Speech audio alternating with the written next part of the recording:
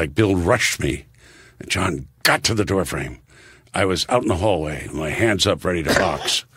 And ultimately, Brian Doyle Murray, his brother, came and held my arms back while John... this was after I think both of us hit John in the head. I don't remember it well. John Belushi was the instigator.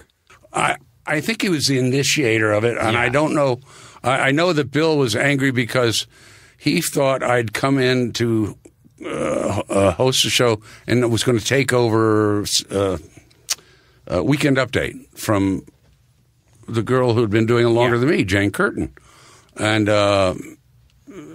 that was he's like one of these quote loyal people who really just wants to fight. Yeah. But in any case, I wasn't going to. I mean, it didn't. That wasn't, and it was just something that Lauren and I discussed because when I came, that's the first time I was hosting.